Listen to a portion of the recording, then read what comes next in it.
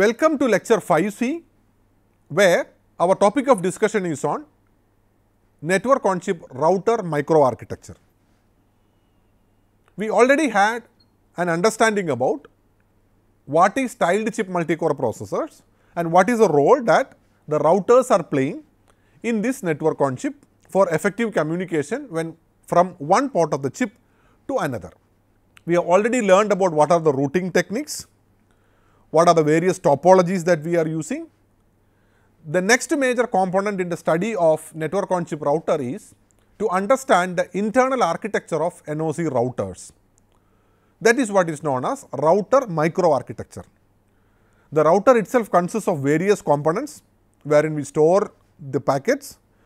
We try to do some internal operations on it such that the packets can be moved to the adjacent router. Some kind of flow control mechanism is required, and some kind of handshaking is also required between the adjacent routers to facilitate the smooth movement of the packets. So, in today's lecture, we will have a detailed understanding about what is the router microarchitecture of an NOC router. How are you going to handle contention when two packets are reaching a same router and two packets, one coming from the north and the other coming from the south, both wanted to go in the same west direction. So, when two packets trying to use the same link at the same time, what we can do? One approach is, since we use buffers inside the routers, we will buffer one of them and permit the other one to take the output channel, or we can drop one of the packet, or we can misroute one packet. So, these are the three different strategies that are used in order to handle contention. So, contention is a scenario where multiple packets are looking for same output port. Since the bandwidth is limited, only one packet can go through that desired output port. The other packet we have to handle. Three approaches: one is buffering, second one is dropping, and the third one is deflecting. Buffering is keeping that packet, retaining the packet for the next cycle and try its chance in the next cycle. Then the second approach of dropping means we have to again restart these packets activities back from its source. The third one is trying to reroute it through some other port. We will try to understand what is the concept of flow control. So, we are going to discuss about network on chip which are using the buffering concept. So, packets will be buffered in the router till it get a productive port. There can be scenario where you won't get a productive port in the current cycle due to conflict between other packets or due to lack of buffer availability in the next router. So, consider a case we have a packet that is moving from 12 all the way to 16 by using your XY routing. So, upstream router should know buffer availability of a downstream router. Let us try to understand what you mean by upstream and downstream. So, 12 is the upstream router and 13 is the downstream router as far as the packet is concerned. Let us say the packet is at 12. 12 should know, upstream router should know the buffer availability of a downstream router. So, before 12 is going to send a packet to 13, 12 should know whether there is a buffer that is available in 13. So, how it has been done? Credit should be exchanged between the routers. So, 13 should send some feedback signal back to 12. This feedback mechanism is there between every router to its neighbors, because packets can come from any one of its neighbors. So, basically flow control is a process by which an upstream router, that is one router, will know about whether there is buffer available in the next router or not. So, likewise, if the buffer is available, a packet can be forwarded to the next router. If the buffer is not available, then we have to retain this packet and try the same process in the subsequent cycles. Let us try to understand. Say, consider the case that in 6 the buffer is full. So, buffer full scenario. So, over a period of time, buffers will come to 10 and slowly will get accumulated in the buffers of 10, and over a period of time 10 will be full. So, 10 is going to communicate back to 14 that buffer is full, don't send, and this mechanism is totally known as back pressure. So, we know that every router has a set of buffers in its input. Your packets will come and it will be residing there. You have this buffers that is coming, and once you are in the buffer, you try to see whether there is a buffer that is available in the next router, and based upon that we are going to ensure the smooth flow of packets. So, flow control is basically a technique that will help packets to smoothly flow, and that is being facilitated by a proper handshaking mechanism between adjacent routers. Now, we will try to understand what are the different kinds of flow control mechanisms that is being adopted. Since network on chip concept is inherited from the traditional computer networks, let us try to see, can we use the same flow control mechanism that is used in macro networks, so traditional computer networks, can we inherit them in network on chip? So, the normal flow control mechanism that is adopted in traditional computer network is store and forward packet based flow control. So, what happens is, a packet is copied entirely into the network router before it is moving to the next node. So, let us say we have a router at S. Now, from S you are moving to the next router, let us say it is A and B, and then only it is going to D. So, the entire packet, these are all flits of the packets. What you see, the flits of the packet is getting completely copied to A, and once it reaches A, you perform some error detection and correction. Once the packet is fully received, you move to B. So, the same process. That is why it is mentioned that packet is copied entirely into the network router before moving into the next node. So, this makes sure that once the packet moves from one router to another, then there is no need to hold for this packet. The next point is, this will lead to high per packet latency. So, a packet cannot move further until all of the current packet, that means flits of this particular packet, is getting stored in the current router. This will lead to a scenario such that even if I can move further, since my tail has not reached, the packet's forward progress is blocked. This will surely lead to high per packet latency. And moreover, we require buffering to the entire packet. Every node should be able to accommodate a full packet, because until if the full packet comes, I cannot make a forward progress. So, in traditional computer networks where buffering is not that a problem, buffering is not much a costly kind of an issue, it is no longer practiced so. They basically use store and forward switching. But such a kind of a costly buffering is not possible once it comes to network on chip, where in the available chip space that much of buffering is not possible, and moreover it is going to incur high latency. So, this is how it does. If you can see, the first packet is going to come, and the first flit has come, second flit has come, we can see the third flit is coming, and the final flit is coming. Now, the entire flit has reached the next router. So, based upon that, the packet is going to advance to the next one. So, advancing from one router to another happens fully in terms of packets, all the flits get copied, and then only it is moving to the next destination. So, you require a total buffering inside each of the router. Can we do better than this? That is what is the design issue. Another aspect of flow control that has been practiced in macro networks is called virtual cut-through switching. It is another form of packet-based flow control. So, here what we do is start forwarding as soon as the header is received and you have buffers available. So, the first flit is going, the head flit is going to reach the next router.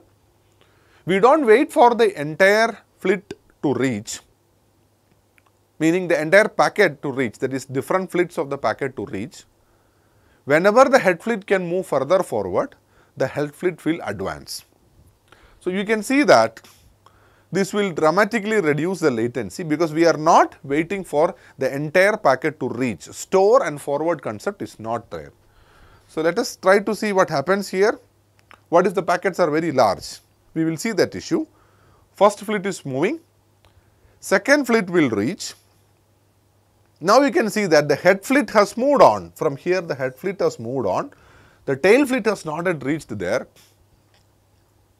The second flit is also moving. So, the head flit. Now, if you look at the snapshot, you can see that the flit is there in many routers. Flits of a single packet is occupying in many routers. but this has its own problem that is associated. In worst case, sometimes the head flit may not be able to move. So, in that case, the tail flits are going to move further and the buffering requirement is still maximum. So, what to do if output port for the head flit, if the output port for the head is blocked? So, the tail will continue, but still the head flit is blocked.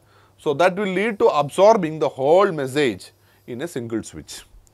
So, the advantage of virtual cut-through switching is sometimes you could reduce latency. The head flit can advance as long as buffers and channels is available for him to make a forward progress. So, similarly, every flit will advance as long as there is a space available in the next router and it gets the resources. But sometimes the head flit may be blocked, but tail flit can still advance. So, the buffering that you need to keep inside a router is still maximum. There should be buffering for the entire packet. But when compared to store and forward switching, this is going to have little bit of reduction in the latency, but there is no reduction in terms of power and area consumption, because still you need to have maximum space permitted for a packet. So, it requires a buffer large enough to hold the largest packet.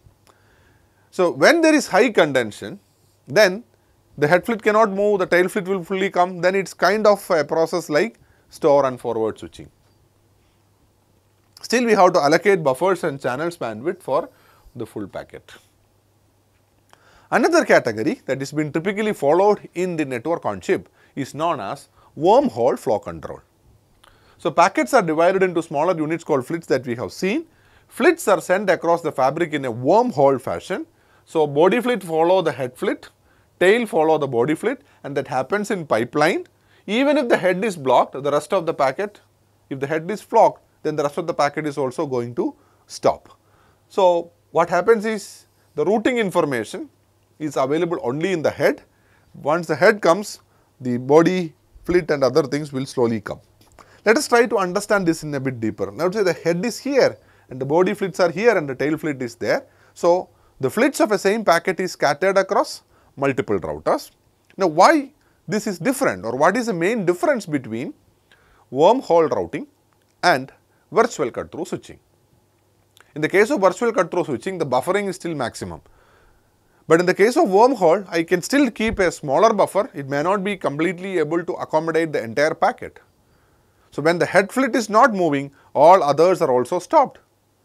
A packet's only 2 flits, for example, consider the case that you have a packet with 4 flits and the buffering may be only for 2 flits in a router. So, at any given point of time, a router can accommodate at most 2 flits of a packet. So, when this is 2, it stopped, then no other flit can come. Once one of these flit advances, that permits one more flit can come.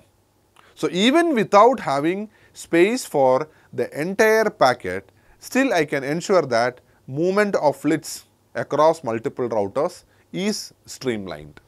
So, this is the idea of wormhole switching, and it is having lower latency, efficient buffer utility, because we are not reserving the buffer for the entire packet.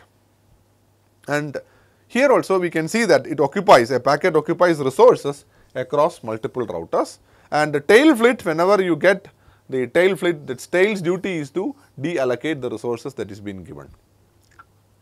Now, we have seen that store and forward routing has its own problem, and a slight improvement was virtual cut-through routing, and the third one that has been practiced in modern network on chips is the wormhole routing. Now, let us try to understand that another important problem what this wormhole routing is having is called head of line blocking. So, consider the case, now you have buffers. Let us say these are the input ports where flits are residing and we have a switching fabric. Consider these are the output ports that you have, and we are giving different numbers, output port number 1, 2, 3 and 4, different numbers are there. Now, the number that is written in each of these flit indicates which output port it wants. So, currently we require this, the first flit in input port 1 requires 4 as the output port. So, it is trying to look through 4. This requires 2. This requires also 4. This requires 1. What we can see that the flit that is taking 1 can easily move into. So, this flit which is looking for 1 will surely get it. This 2 will surely get it. There are 2 candidates for 4. So, 1 will get 4. If somebody gets 4, you can see that there is a flit that is looking for 3. Had this 4 been moving back, this flit, since it is waiting outside or waiting after 3, it is not going to get. So, we have a scenario where 3 is idle. Flits are there inside this queue which are looking for the third output port, and you cannot grant this. And this problem is called head of line blocking. If a head flit cannot move due to contention, here you have a scenario where the head flit cannot move due to contention, another worm cannot proceed even though the links may be idle. So, here we have a scenario where one of the link is idle, there is a flit that is looking for that particular link, but because the buffers, the wormhole buffers are in a queue structure, in a FIFO structure, the head flit cannot advance because of contention in its desired port. Everybody after the head flit cannot move. This is called head of line blocking. Let us now try to understand what is head of line blocking. We have seen that wormhole routing is the most commonly used routing technique. Now, wormhole routing has a small problem, and that is called head of line blocking. Consider the case that this particular link, what we have at the bottom end, this is now blocked. That means no more flits can reach this router.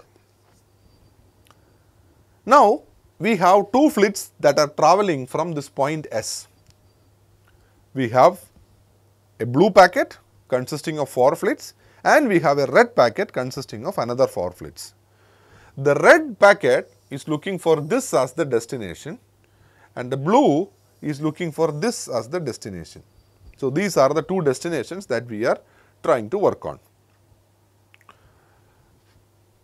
Now, for the time being, since because of the blocking, blue packet cannot reach here, but blue can make some partial progress. Let us see how blue moves. The blue is now slightly getting advanced, the blue flits reaches here.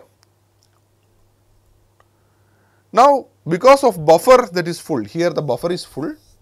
So, further no more blue is allowed to reach this router R. So, blue is stopped by back pressure mechanism, blue is stopped in the previous routers. Let us say Q is the previous router. In the previous router, blue is been temporarily stopped.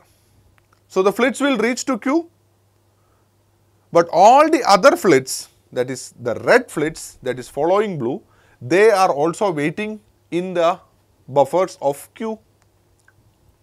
Now, we have to see that this channel is free. This is a free channel which could have been used by the red, these red flits. But since the red is waiting after blue in the queue, even though the channel is idle, red packets are blocked behind the blue packets. So, blue is in the head of the queue, blue cannot advance. Because of that, red packets which are waiting after blue is blocked, and that is called head of line blocking. So, packets will reach. So, red is holding this channel, it remains idle until it has been progress. So, this is the problem of head of line blocking. So, what is the solution for it? We are proposing, this is the basic problem of head of line blocking is being shown there, because we have FIFO structures. So, we are going to multiplex multiple channels over one physical channel. So, FIFO buffers are replaced with multi-line buffers. Divide up the input buffer into multiple buffer sharing a same physical channel. So, this is called a physical channel. The packets are going to reach like this. Once it reaches a router, rather than having a single FIFO, now you have different buffers available. You can see that in each of the port, packets can either go to the upper buffer or it can go to the lower buffer.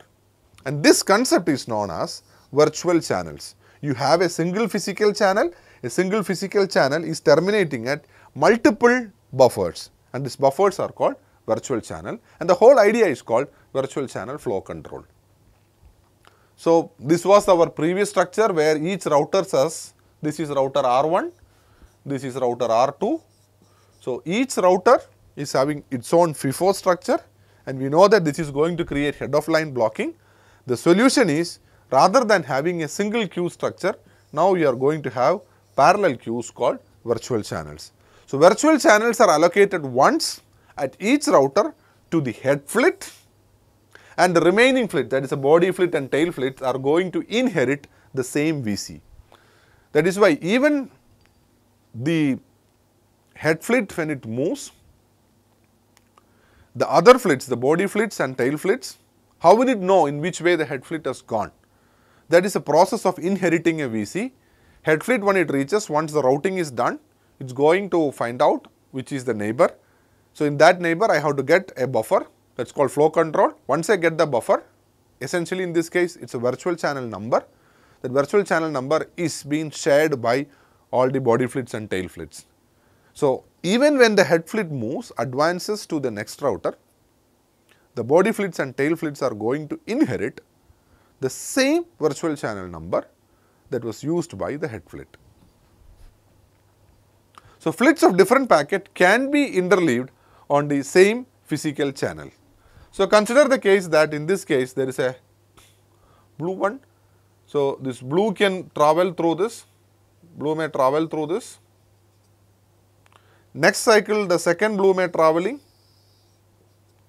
Third cycle it can be an yellow, so yellow goes here. Then it can be a blue, then blue will go here. Then it can be an yellow, yellow goes here. So, we know that these two are by the yellow flits and the others are basically the red flits.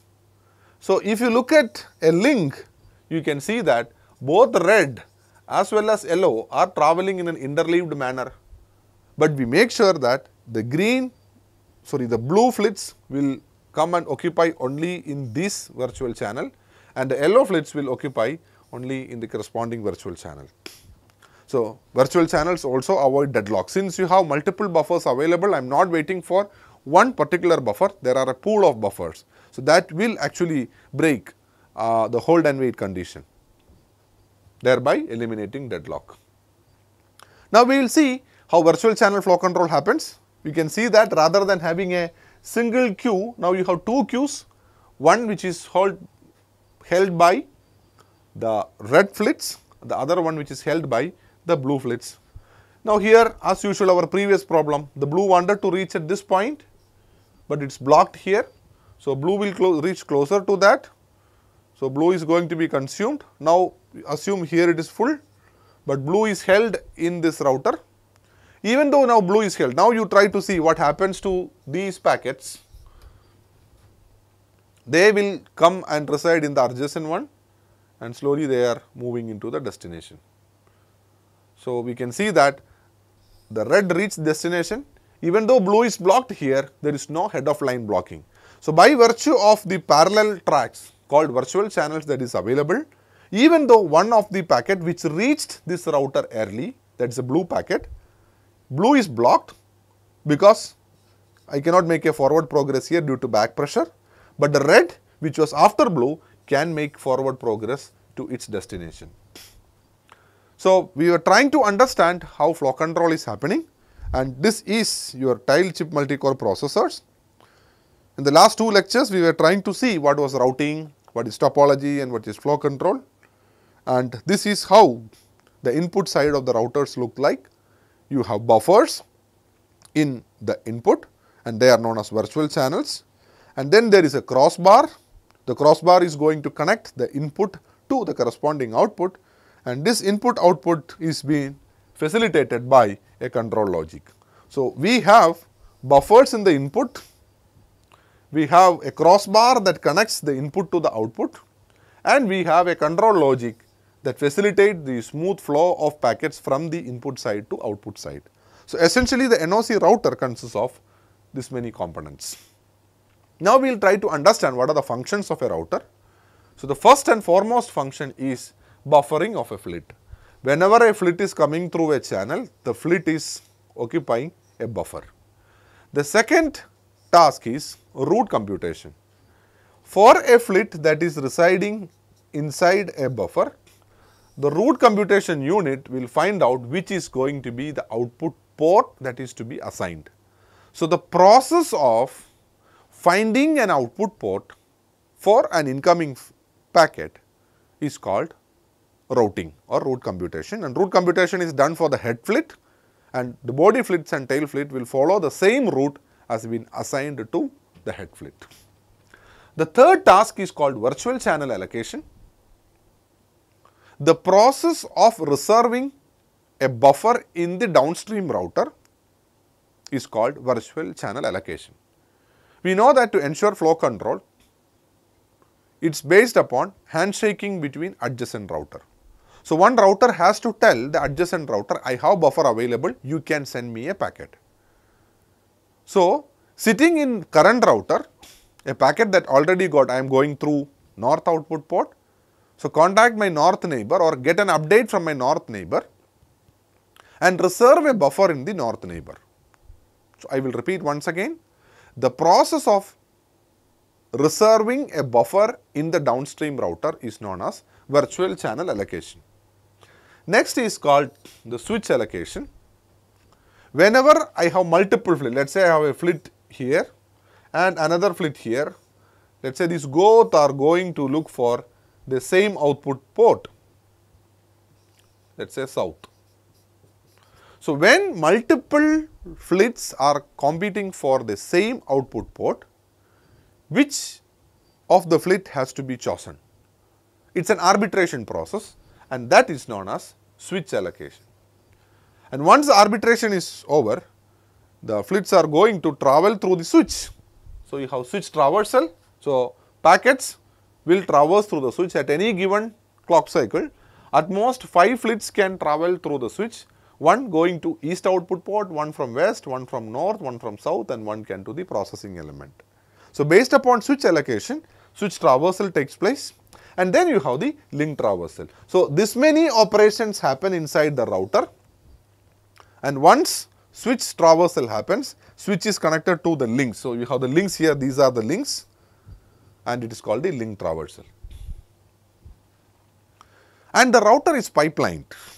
So whatever functions we have seen, buffer write followed by route computation, followed by virtual channel allocation, switch allocation, switch traversal. This much happens inside the router pipeline, and then you have the link traversal. So this is the traditional router that we have seen. So buffer writing is there, 5 logical stages, then you have route computation, virtual channel allocation, switch allocation, and switch traversal that is going to happen. Now traditionally, since it is pipeline, so whenever I am performing route computation for one of the flit, I can perform buffer writing for other flit. Similar to the instruction pipeline that we have learnt, here also we could do it in a pipelined manner. So a router may have multiple stages are there. Whenever I am working on a couple of flits in the switch allocation stage, parallelly the other set of flits may be in the route computation. Some other set of flits may be in buffer writing. This shows that we require close to 5 cycles to complete its operation for a packet inside a router. 5 is little too on the higher side. Can we optimize it? Some of these units can be merged together. That is what we are going to see. First, we try to understand what is wormhole routing timeline. So buffer writing, route computation, and all. So when you look at this point, I am performing route computation for the first flit, at the same time buffer writing for the second flit. When I am performing virtual channel allocation for the first flit, I can perform buffer writing for the next one. So when you have head flits and body flits, you can see that head flit has route computation, virtual channel allocation, switch traversal, and link traversal. But for body flits, we won't perform route computation and virtual channel allocation. So it is only buffer writing, switch allocation, switch traversal, and link traversal. Second body flit also follows the same thing. So route computation and virtual channel allocation is done only for the head flits. The body flits and tail flits will only inherit the route and the virtual channel that is allocated to the head fleet. So, route computation is performed per packet only once, virtual channel is allocated only per packet, and body fleets and tail fleets inherit this information from the head fleet to make the forward progress. We will try to see what are the dependencies. Now, what do you mean by dependency? I can do a task only after some other task is over. We can see that routing has to be done to perform virtual channel allocation. Only if virtual channel allocation is done, then only I can perform switch arbitration, and then only I can travel through the crossbar. So, dependencies between output of one module and the input of another module. So, how are you going to design? You need to have one unit. Only if the task in that unit is over, then only I can move to the next one. So, this determines the critical path of the router. How much time you need for routing plus how much time you need for virtual channel allocation plus switch allocation plus the crossbar traversal. The whole thing combines together to eat away the time that a packet takes inside a router. Now, we have something called look-ahead routing. At current router, we perform the route computation for the next router. So, since we already know I am going to travel to the next router, and as per topology, that particular router, after reaching that particular router, what is going to be my next neighbor? Can I perform that? That is called route computation. So, pre-computing a route allow fleet to compete for VCs immediately after buffer write. So, once you reach the adjacent router, buffer writing is been done immediately, because I know what is the route, because the route is already pre-computed in the previous router. So, my route is north, I wanted to take north. So, virtual channel allocation, the north neighbor will happen. So, routing computation needed at the very next hop can be computed parallel with virtual channel. So, whenever I am allocating virtual channel, I may compute the route, and this is the way how it is being done. So, these are the ways by which a 5-cycle initial router was now cut down into 4 cycles. This is the way how you optimize the router pipeline. Let us see one more level of optimization. It is called speculative routing. Virtual channel allocation and switch allocation, speculative switch allocation can happen parallelly. So, routing and decoding stage 1, stage 2 is VC allocation and switch allocation, and stage 3 is called crossbar traversal. So, what we do is we will assume that virtual channel allocation stage will be successful. How it is possible? What is virtual channel allocation? The process of reserving a buffer in the downstream router. Yes, if that is success, then I compete with other fleets also who got buffer in the downstream. That is called switch allocation. So, this is happening one after another. We could do some optimization here, and that is been done by the process of speculation. Speculation means I assume that virtual channel allocation will happen. If so, I am going to perform the switch allocation. So, the entire virtual channel allocation and switch allocation is done in parallel. So, when the speculation is going to be successful, it is normally valid only under low to moderate load. But there can be cases where virtual channel allocation may not happen. So, in that case, we have to repeat the cycle. So, the whole idea of speculative switch allocation is we assume that virtual channel allocation is be successful. So, I should not wait for that process to get over. With a hope that it will be successful, I perform switch allocation, and that is called speculative routing. Now, we will try to learn something about the selection strategies. Consider the case where inside a mesh, you are now currently your focus is on router number 5 and the destination is 10. I could travel through either through 9 or through 6. So, this is a small segment of a 4x4 mesh NOC. Your routers are from 0 to 15 and I am taking a small segment of it. Let us say there is a packet at 5 wanted to go to 10, it can either travel through 9 or it can travel through 6. So, when there are multiple possible paths for a packet in a router, which one to choose, and that is what is known as selection strategy. So, your adaptive route function sometimes will return, like in this case it is returning 6 as well as 9. The adaptive routing function will return a set of possible channels and we collect feedback from neighbors. So, congestion feedback is collected from neighbors and based upon that one of the output is being chosen. This is called output selection strategy. So, input and output selection that is the two different mechanisms by which you make a router adaptive. So, adaptivity is the process by which from many I am choosing one. So, I am trying to introduce you to two concepts. The first concept is called input channel selection. Second concept is called output channel selection. Let us try to understand what is input channel selection. Consider the case you have 3 flits, that is shown in green color. 3 flits are reaching this router. Let us say you can assume these are north, east, west and south input ports of a router. You are getting 3 flits. Now, all the 3 wanted to travel through this output port, that is why it has been shown as green color. These 3 flits wanted to go in that particular direction. So, a flit coming from north, east as well as south wanted to go to west at the same cycle. So, which one to pick? And that process is called input channel selection.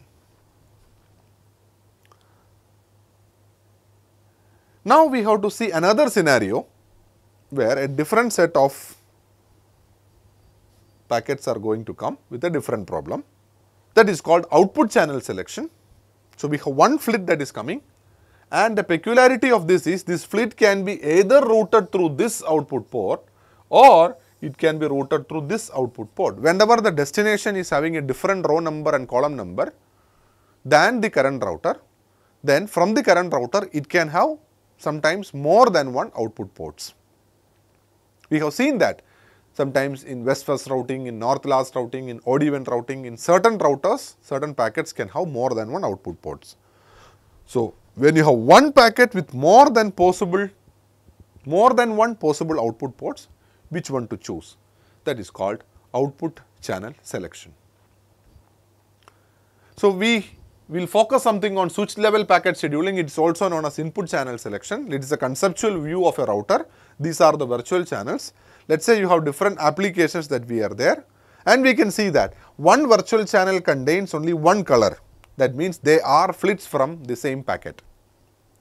So, this is the instantaneous snapshot of the input buffer of a router. We have flits of the same packet here, that is been shown by the same color. These are all 4 flits of the same packet, 4 flits of the same packet, 2 flits of the same packet. Like that, we can see that the entire channels are, the entire virtual channels with respect to one router are full. Now, if you look at the head of all these channels, you have many flits and you have only maximum 5 outputs. So, these many flits are competing for 5 outputs. So, which is the one that you are going to choose? And that is what is known as switch scheduling, which packet to choose from among many. It is also known as input channel selection. Switch scheduling plays an important role, like which packet will make a forward progress. Some packets may be very critical packets, some packets may not be critical, some packets will be very old packets. So, we are using different types of switch scheduling or input channel selection in order to make sure that which of these packets has to move further. So, why the selection strategy is very important? So, what is the source of NOC packets? It is typically cache misses or coherence packets. So, whenever there is a cache miss, whenever there is a coherence update that has to be given in a tiled chip multi-core system, they are going to create NOC packets. Now, these packets have to be serviced very fast. To service these packets very fast, essentially we have to reduce the latency of those packets. But whenever there is congestion in the network, congestion is going to increase the average packet latency of the packets. So, if you use a good selection strategy that is going to pick the best path, so a good selection strategy chooses the path with less congestion, and a good selection strategy reduces the average packet latency. So, in short, we are going to work on an NOC which has been shared by multiple processors, and there are applications that is running on these processors. These applications will work from the L1 cache.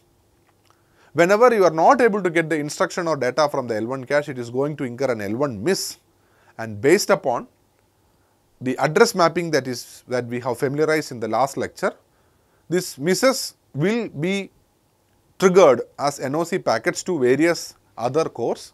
These packets are going to travel through the network, and you have to assume that multiple such packets are going to enter the network from different nodes which are belonging to different applications. These packets are going to interfere each other, meet each other, compete each other and contend each other at different routers. Now the routers, when they get packets, they have to take a call which one to be prioritized. So working on NOC routers, what are the kind of scheduling or algorithms, what are the kind of adaptivity that you have to bring in, it's very, very important. So how critical is NOC? We have different applications that is running on processors, and it's also your network on chip is also connected to L2 cache, DRAM controllers and L3 cache if any. So NOC is a highly critical resource. So we have now completely covered up the background of network on chip with routing, with topology, flow control and router microarchitecture. We have seen how router pipeline works. Now we will see the big picture in the next couple of lectures. We will see the big picture of how things can be put together in a TCMP architecture, in a multi-core architecture, where we will see what is the role that network on chip is going to play in improving the performance of a tiled chip multi-core system. So with that, we complete today's lecture. We are putting some small tutorial exercises also. I request you to familiarize with them so that you get an easy grip over it. Thank you.